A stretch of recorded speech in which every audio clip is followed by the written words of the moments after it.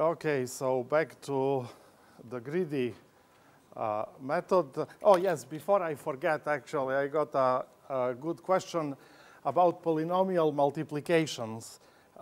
You know, there are two types of polynomial multiplication going on in what we have done. The first one is when we used it to multiply large integers.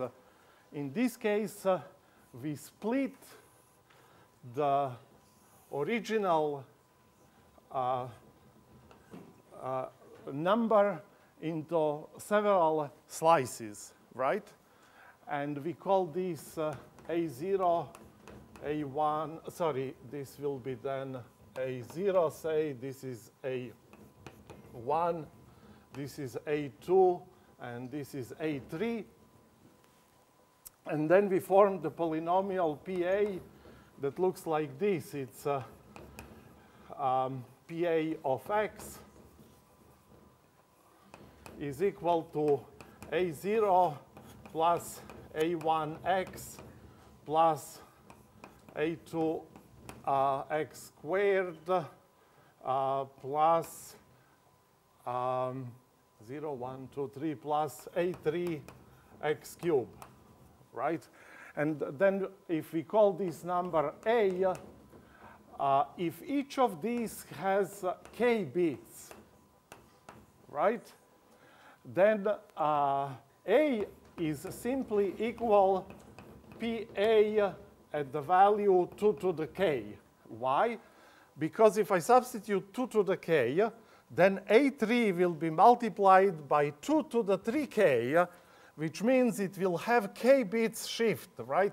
So 2 to the 3k times A3 looks like this, A3, and then 0, 0, 0, 0, 0, 0, 0, and so forth, right? So this 2 to the power k just shifts the number so that when you sum them up, you get precisely A. Now here, k can be arbitrarily large, but the number of slices, in this case 4 slices, is fixed. So polynomial PA is of degree 3. Evaluating a polynomial of degree 3 at values from -3 to 3 is doable in linear time, right? Because simply we are looking PA of, say, -3. Well, that would be A0 -3 A1 plus 9 A2 plus -27 A3, right? And this is just linear combination with small coefficients. So it's computable in linear time. And we have only 7 many values to substitute. So in this case, polynomial evaluation is in linear time, simply because the degree of the polynomial is fixed, and only A's can be arbitrarily large, right? So the number of bits here is arbitrarily large. When you are doing fast Fourier transform to multiply two polynomials, now notice, so here, this polynomial evaluation is within the recursive loop. So each evaluation is repeated for every run of the recursion. However, when you multiply polynomial, say I didn't show you this, but it's possible to do. There is a tricky part with doing with the carry, but one can use FFT to multiply polynomials in time, to multiply large numbers in times n times log n times log log n. This log log n comes from dealing with the carry. So it's a bit of a complication, so I didn't want to go into this. But there, the evaluation is outside of the loop. So if you would use FFT to multiply your numbers, two large numbers, you would not split it in just, say, 4 pieces. You will take something that can nicely fit in the register of your machine, and when you square it also to be so that a reasonable computations with A will not cause overflow. And then you split this into an minus 1, all the way to A0. Now, each of these has constant number of bits. So if the number is large, the number of pieces will be large. So your polynomial will be now of degree n plus 1, right? Because it will look like this. A0 plus A1x plus an x to the n, right? Now these guys have, say, say 8 bits, a byte, for example. But their number can be arbitrarily large because your input numbers can be arbitrarily large. So in this case, you will have to evaluate a polynomial of arbitrarily large degree at roots of unity of high order. This is what FFT does in n log n many steps. So here, the operation is linear in the number of bits of k. Here, the evaluation is n log n, not in the number of bits of A, but in the degree of the polynomial, in the number of slices. Right? So, and notice here, here the evaluation is recursive, not the entire loop, right? Because we use FFT to pass from a polynomial PA into the values, all the values PA at omega, say, n to the k, right?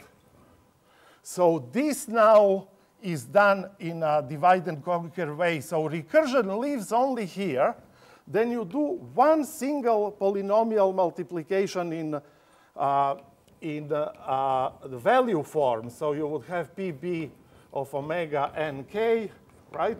And you would multiply these, and then n log n to go back to the polynomial PC. So the complexity is here, because the polynomial is of fixed degree, the complexity is linear in the number of bits of A, right? And here, number of bits of A, so here the degree of the polynomial is fixed. Here the number of bits of this guy are fixed to, say, 8 bits. But the evaluation is in n log n time in the degree of the polynomial n. Right? So here this transition is divide and conquer, recursive. There the whole procedure is recursive because the evaluation at these small numbers of polynomials of low degree is iteratively repeated. You get the difference? I got an email with this question because in the literature, usually what people consider is multiplication of polynomial in time complexity of the degree of the polynomial. And that's n log n. But here, in Karatsuba trick, the degree is fixed, right? But it is part of an iterative loop, right? If you read carefully the notes with this in mind, I believe everything will be clear. Do you have any questions about this? You know, this is non-trivial stuff, so please take your time and read carefully the notes. Okay, going back to greedy. By the way, another question. You see, this picture is unrelated to that one. This is a generic setup. You have a bunch of activities that you want to choose largest number of non-conflicting activities. And this is just a particular counter example for this attempt. So choosing the shortest activity which does not conflict with the previous ones. The green ones are those accepted, and the red ones are those that are refused. And as we mentioned with all these examples, it's kind of sometimes tricky to find what is the right quantity to be greedy with respect to. And we saw that to do that, you would always choose the activity that ends earliest, eliminate all the activities that conflict with that one, and then again choose next that is the earliest non-conflicting, that ends the earliest, right? Now, what is the time complexity of this algorithm? So you pick one that ends with the earliest finishing date. You remove conflicting activities. Obviously, you handle every activity only once. Is it really O(n)? There is a slippery point here that, so you are given a list of activities. Nothing else is as pairs of starting and finishing time. In order to do this algorithm, what do you have to do first? Exactly.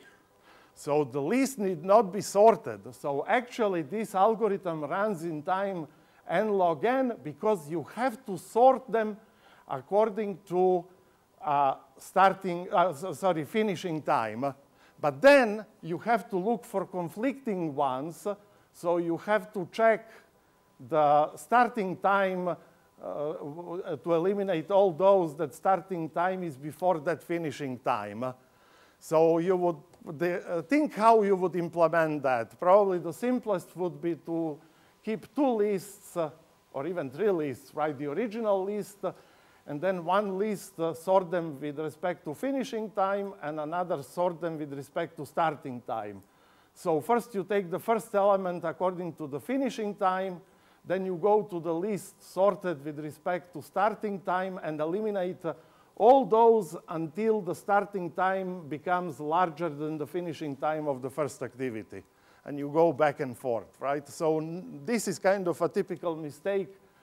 It is not said here that the activities are sorted in any way, right? So keep in mind that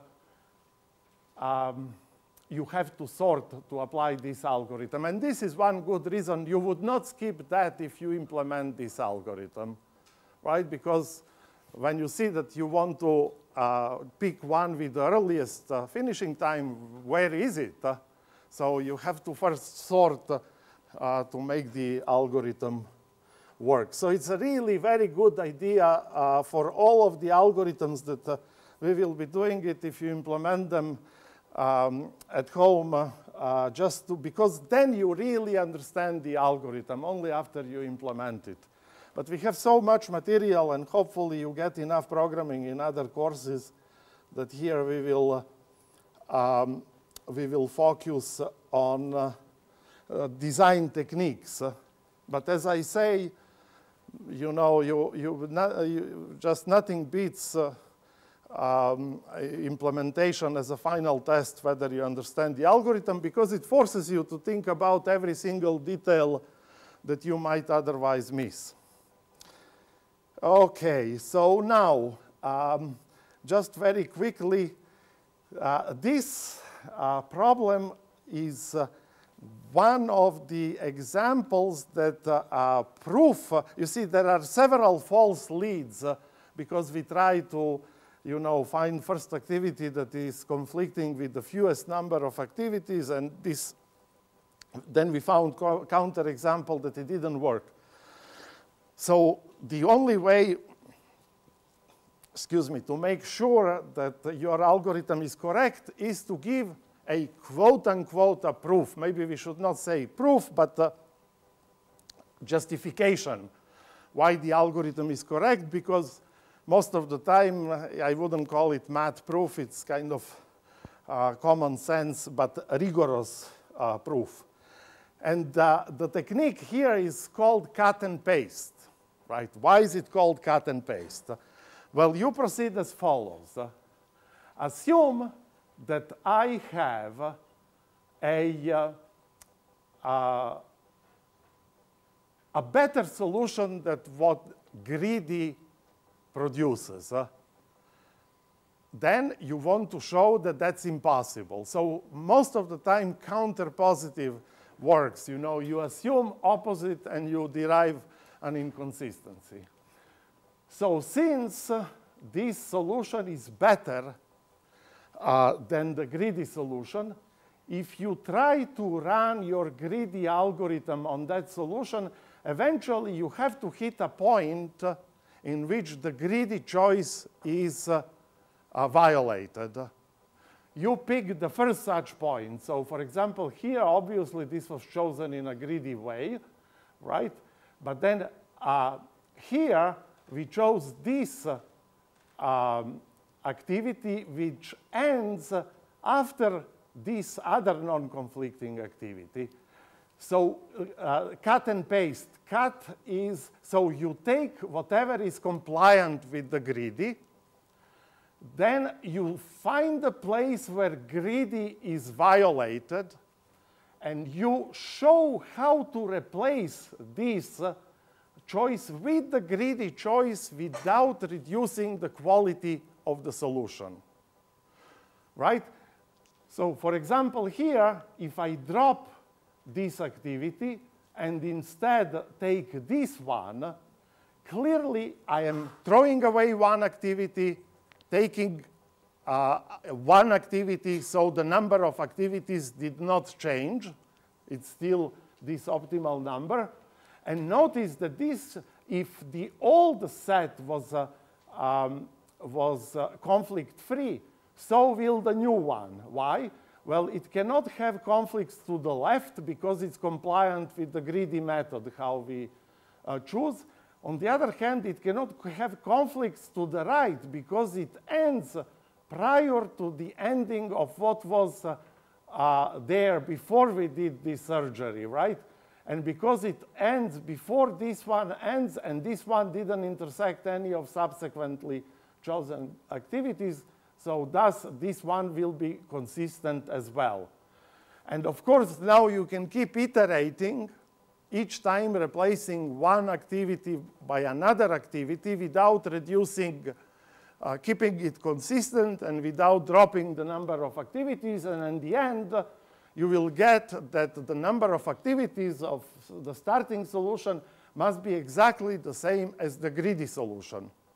Maybe it's a different choice of activities, but the number must be the same because, voila, we showed that that we can always morph any consistent solution to a greedy solution. Yes? That you choose the shortest one because it ends earlier and it starts like still. You always choose not the shortest, but one that ends first, right? So for example, there, there can be a short activity, say here, well, say here, right? So this is no, that's not a good example. So it could be one activity that is shorter and but protrudes a little bit here.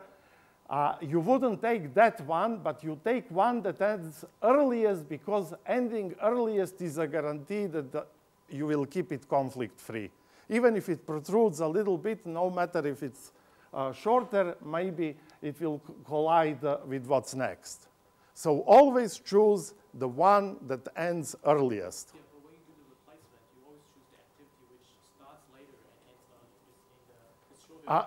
ends earlier. Okay, it doesn't have to be to start later because assume they say that this activity ended up somewhere here below the red point, right? Now this activity, red activity, would start earlier, right? But it would, right? So this, sorry, my hands are shaking because I'm an old man. So, so here, you see, if say this activity here, maybe it started at this oops, at this point that is halfway at this red activity. Now, this activity would start earlier, but it has shorter. It can be even longer, right? If it starts earlier, say it starts earlier 2 hours, but finishes here 3 hours before that, right? So, or say just 1 hour before the endpoint here, so it would be longer than this one. So it's not necessarily the shorter one, because it doesn't have to start after this activity started. So be careful with that. So do you understand the strategy? When you that's one, and it's kind of the most frequently used method in greedy. Cut and paste, you find the first place where the greedy is violated, and you do the surgery. You show that if you replace this part of the solution with the greedy choice, you will not decrease the quality of the solution. And then proceeding in this way, you can morph your original supposedly better solution in the greedy solution with the same number of activities. And this is, of course, a contradiction.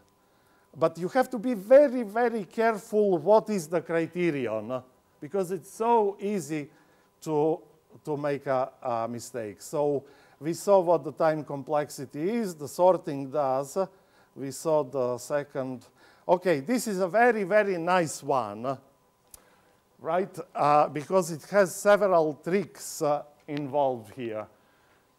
So you are given a list of jobs, AI. So assume that these are your homeworks, right?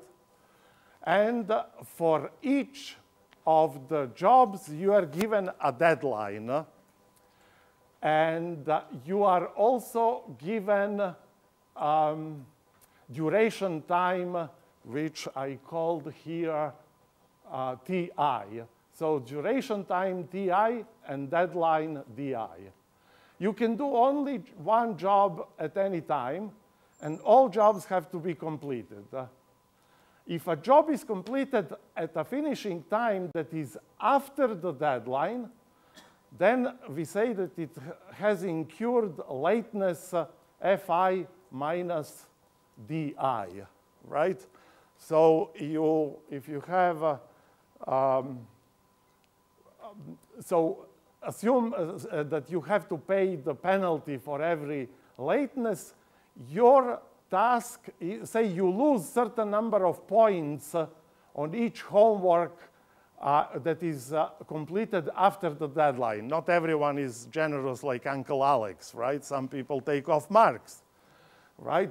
So what you want to then minimize is how large is the maximal penalty. You want to minimize how much how much your grade will drop across all the assignments, right? So you look for the largest latence, and you want to minimize it. Now, that's a really, really tricky one. And first trick is, and it's actually not that easy to see it, but sometimes the problem has superfluous information. Namely, what we are going to show is that you ignore the duration of jobs. You totally ignore how long it takes to complete each job. And you schedule the jobs in the increasing order of deadlines. So you first do the job that has the earliest deadline, then you do the job that has the second earliest deadline, and so forth, regardless of how long the job takes. Why does this why does this produce optimal solution? Okay, so again, assume that you do not follow the greedy strategy, namely always doing here greedy only with respect to deadlines, right? So that there are two jobs such that in this optimal solution, the job with earlier deadline was finished after a job with a later deadline. And somehow we have to show that this cannot be an optimal solution. So if the grid is violated, it won't be an optimal solution, right? So let us call the situation in which we do a job with earlier deadline after a job with later deadline. Let's call this an inversion. Okay, so you look at all pairs of jobs such that even though, I guess from your side would be this job is finished before, so that even though this job is finished before that job, despite the fact that his deadline was after this deadline. So that's called an inversion. Look at all pairs that make an inversion. My claim is if there are inversions, then there must be two adjacent jobs, one immediately following the other, that also have an inversion, that are inverted. Why is this so? Does this remind you of something? So you look at jobs and they are inverted. Deadline earlier but finished later. And I'm claiming if this is the case, there must be two consecutive jobs that are also inverted. What is the algorithm that sorts, that actually utilizes exactly that fact? So assume that you have an array, and it's not in order. How does bubble sort work? It goes through the list, and whenever it sees inversion, immediately adjacent inversion, it swaps. And it's supposed to produce a sorted array. But imagine if there was a situation in which you did have inversions, but no two adjacent were inverted. Would the bubble sort work? No, because it will never find two adjacent to swap, right? It's essentially kind of, you have a function that on integers, say, so that, let's see, you have a function on integers so that f of I is smaller than, so this is f of I, and this is f of j. I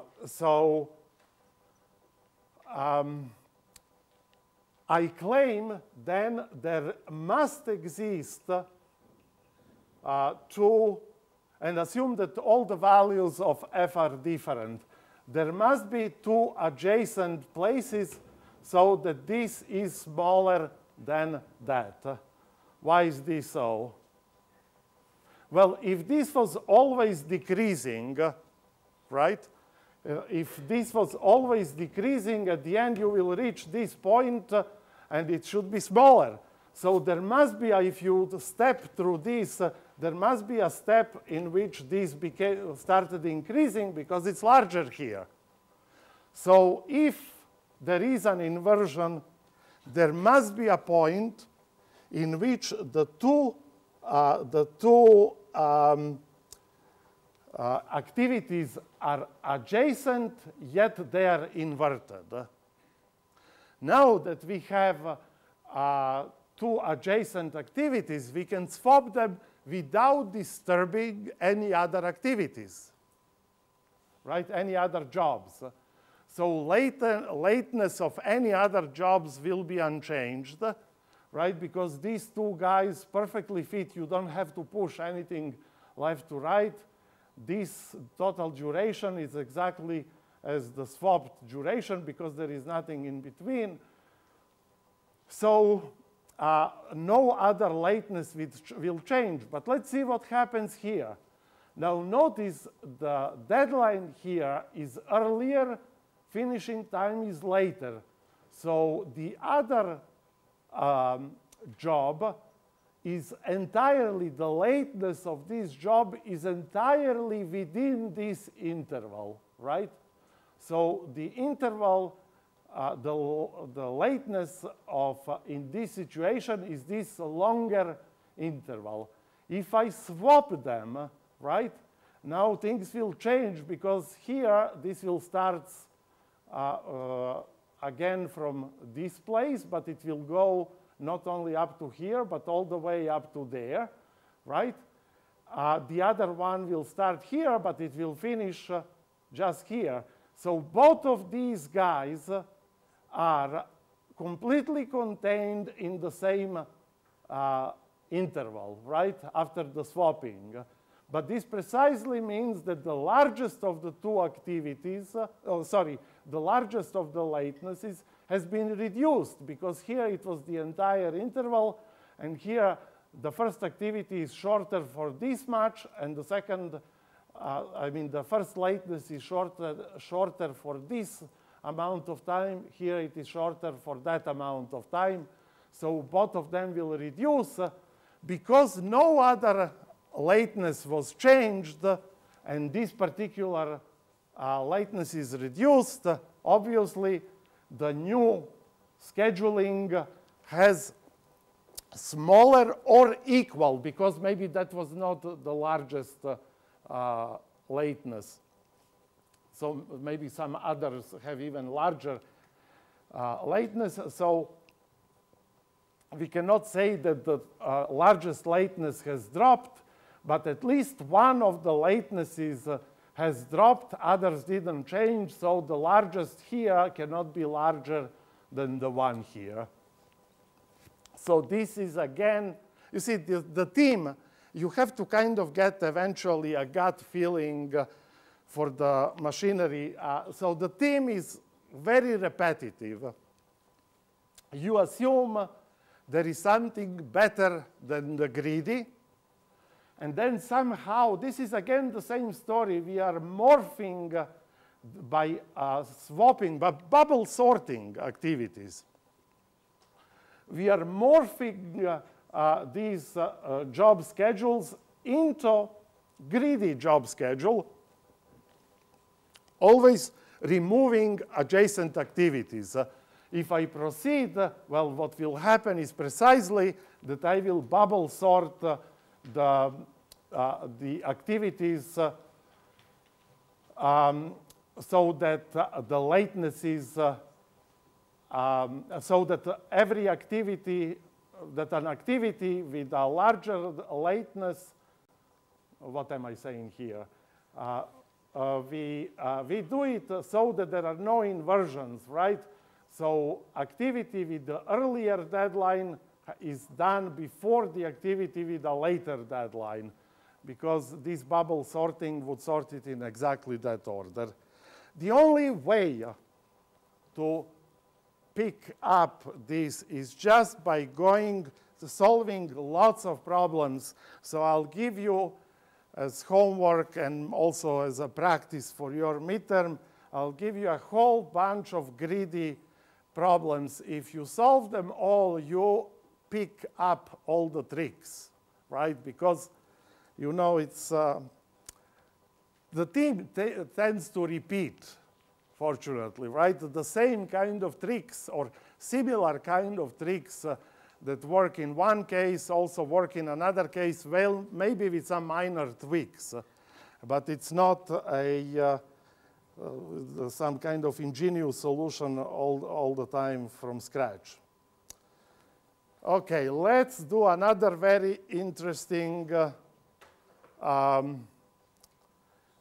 problem, right? The K clustering of maximum spacing. So assume that you have a bunch of cities, right? And let's see, there should be an eraser around here.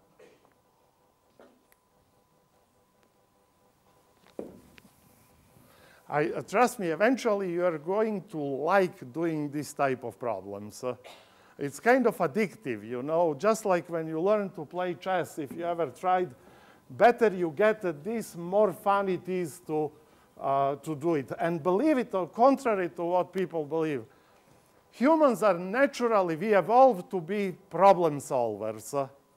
So when you don't take something into an intimidating way with a kind of, oh, I'm not good at that. If you just approach it with open heart and mind, we evolved to be problem solvers, and when we solve problem, we really feel, I mean, literally a surge of endorphins. No kidding, that's medically proven, right? Because it's a kind of reward for your accomplishment. So the main thing is not to be intimidated and just patiently work through this, and definitely you will be much better off at the end than when you started. So assume that you have a bunch of cities, right? And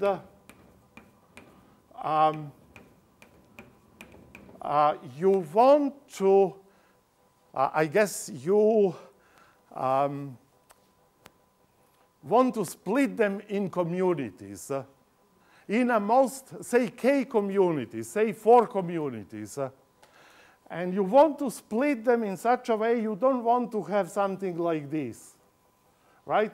You want to have them in a way that these communities are maximally apart from each other so that they really cluster.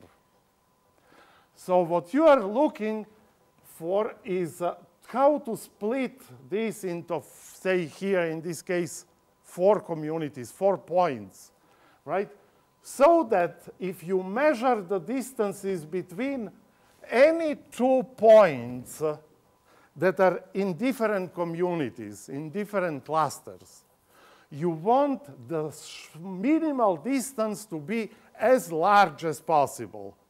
So the minimal distance to the proximity of the 2 communities to be as large as possible. You understand?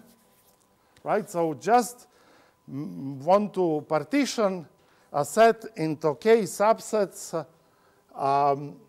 so that the parts are as far apart as possible. So to formalize this, it need not be kind of geometric. God knows what is the distance function. So to make it the most applicable, we simply consider a complete graph.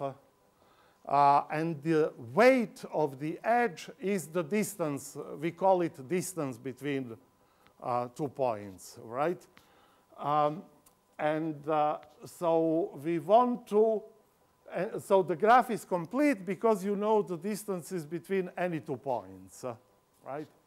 Now what you want to do is somehow cluster them, right? So that when you look at distances at all possible points that are in different clusters, this is as large, the shortest one is as large as possible.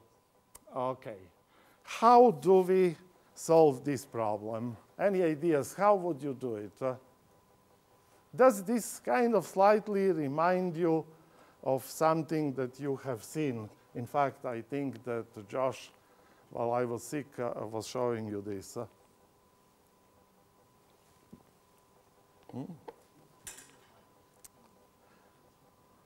Does this kind of, you want things within the same cluster to be as close as possible. It is actually just the Kruskal. Of course, we will use also union find here. So this algorithm is actually just a early stopped Kruskal operation. How do we do it? Remember, Kruskal, you start with all points apart. We start with all points apart, and we start running the Kruskal's algorithm to produce minimal spanning tree. At the end of Kruskal, you would get all points connected. So instead of doing that, when will you stop the Kruskal algorithm? So the Kruskal starts by growing a forest.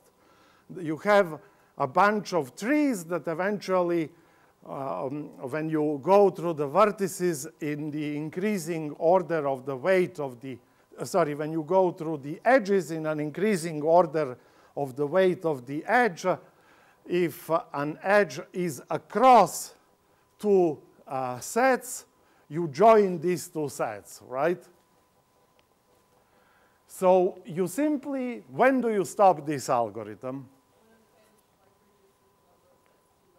Exactly. So you would stop it precisely when, if you carried the Kruskal algorithm one step more and add another edge, the number of disjoint sets would drop to k minus 1, right? So it is exactly as Kruskal theorem, as Kruskal algorithm, except that you stop early. You don't stop when you get union to be a single set, right? But when the forest, instead of forest becoming a single tree, you stop it when you have exactly k trees. Now we have to prove optimality, because even though it's kind of similar, but it's not quite the same. Why would it be that this process will, in fact, produce optimal clustering? And again, we need, quote unquote, a proof. It's not really a proof. It's, I would rather say, justification, because it's more common sense than mathematics. So assume opposite. Assume that there is a better partition so that it results in shorter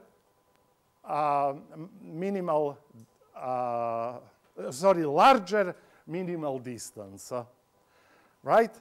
Now, if this is the case, then this partition cannot coincide with our forest of k trees, right? But what does this mean? What does this mean? If the partitions are different, then there must be points, right? There must be one of the trees that lives, that intersects both of the sets.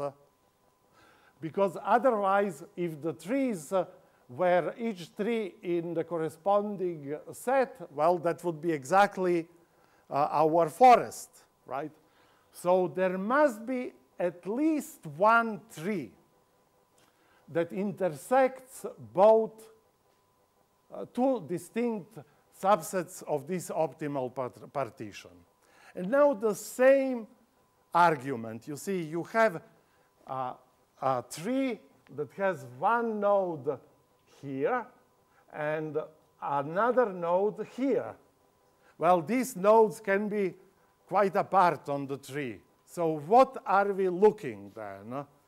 We are looking for two consecutive points, so that one end, first one is in the first partition, the other is in the other. Because because it's a tree, so it's connected, you can walk from V1 to Vm. And of course, as you walk on the path from V1 to Vm, it's not the case that you stay always in S, because Vm is in another, what is it, S2, the other, right? So the moment when you switch from the first partition, from the first subset into the second subset, you stop there. This is a good point to make an inconsistent, to generate a contradiction. But what would it mean? It would mean that this edge, Vi, Vk plus 1, was added to the spanning, to this spanning forest. But then this distance is, of course, smaller than the distance of the first edge that wasn't added, right? We stopped our algorithm when we achieve k many subsets, right? All the edges have weights that are smaller than the weight of the first edge that wasn't added, right? But this would mean, and the first edge that wasn't added was in fact the distance between the clusters, right? Because all edges with smaller distances have been gone through in the run of the Kruskal theorem. So this distance would be smaller than the first node added distance in the Kruskal algorithm, but our Kruskal, sort of early aborted Kruskal algorithm produced clusters with distance that is exactly the first node added, right? Because the edges were sorted in increasing order of weights, and so all the edges are smaller distance than the first node not added, and this is clearly a contradiction. Voila, this is the point in which this different partition would be worse than the Kruskal partition. Okay, so again, I kind of keep repeating myself. These are non-trivial things, right? I mean, maybe if you have done algorithms before, this is all a piece of cake for you. But if you haven't done this kind of stuff, you just have to patiently go through all the examples, try to do all the problems. I'll release, well, we haven't finished everything, so probably on Wednesday I'll also give you a bunch of, we will go through a few more constructions and then we will do. Okay, let's just quickly see what's the time complexity of the algorithm. We have n squared many edges, and we have to sort them according to increasing weight, right? Sorting takes n squared log n squared. But why is this equal to O of n squared just log n rather than log n squared? Exactly. Log n squared is just 2 times log n, and multiplicative constants do not matter. So first sorting takes this many steps. When we run the Kruskal theorem, we use union find data structure, and we make how many calls? Well, at most number of calls for each edge, there are n squared many of them.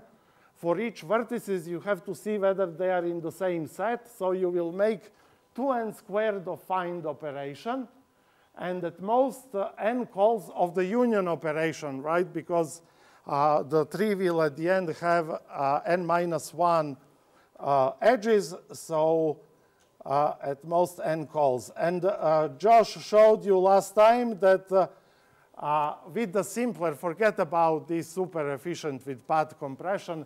For all practical purposes, this is good enough.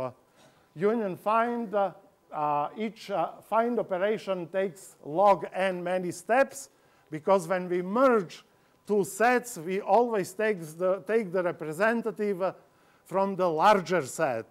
So in each merger, the size of the resulting set at least doubles, so there can be at most, the path can be only logarithmic, right, when you search.